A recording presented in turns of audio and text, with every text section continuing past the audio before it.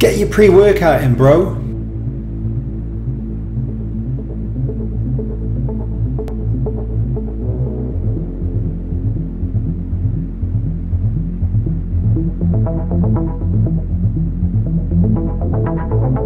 So pre-workouts are stimulant based, which are trying to obviously get people to have more energy so they can exercise harder for longer, and that gives them more benefits obviously on their training.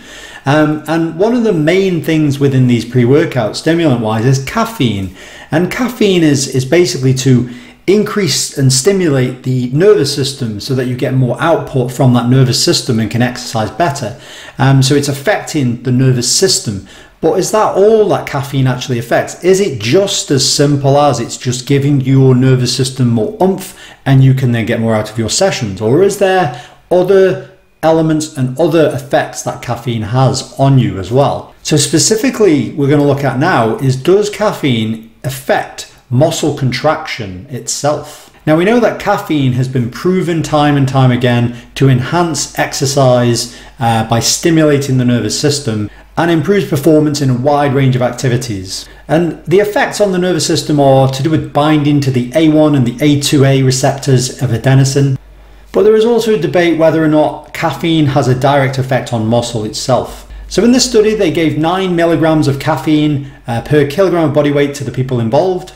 These people were professional handball players, and what was interesting, they already regularly consumed caffeine. Now they measured muscle contractile properties with tensiomyography. They did this before ingestion and 1 hour later. Now obviously we know caffeine's effects on the nervous system and the stimulant effect obviously dampens as you acclimatize to caffeine. So these people are regular ingesters of caffeine. So you could actually already start thinking, yeah, but if they were used to caffeine, maybe the effects we're going to see in a minute maybe aren't going to be there. Or maybe they are. So in the caffeine group, they saw lower contractile time, so faster contraction of muscle, and maximal displacement as well, which shows that the caffeine was influencing how hard and how fast the actual muscle was moving and contracting.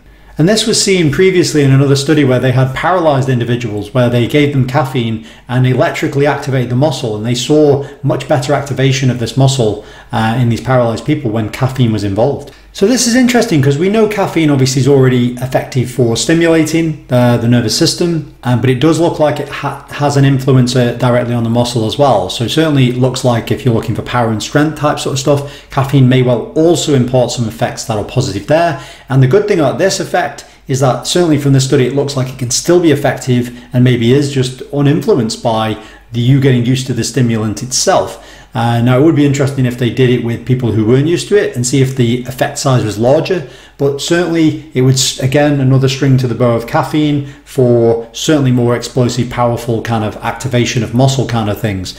So it's interesting, you know, another thing for caffeine. So yeah, get your workout in, bro. Anyway, see you next time.